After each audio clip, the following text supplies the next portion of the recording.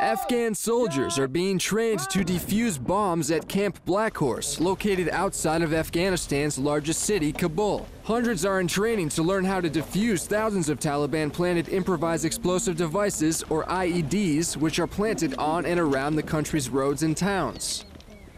The United Nations reports that on average, 2 to 3 bombs explode every day in Afghanistan, and a total of 868 civilians were killed by explosives last year. Buried or roadside bombs also accounted for 64% of the 3,300 coalition troops killed or wounded last year.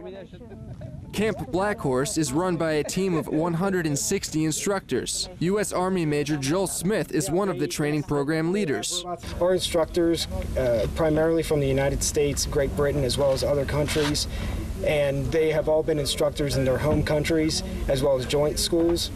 They're now here, giving them the same level of instruction, the same standards that we hold our own to.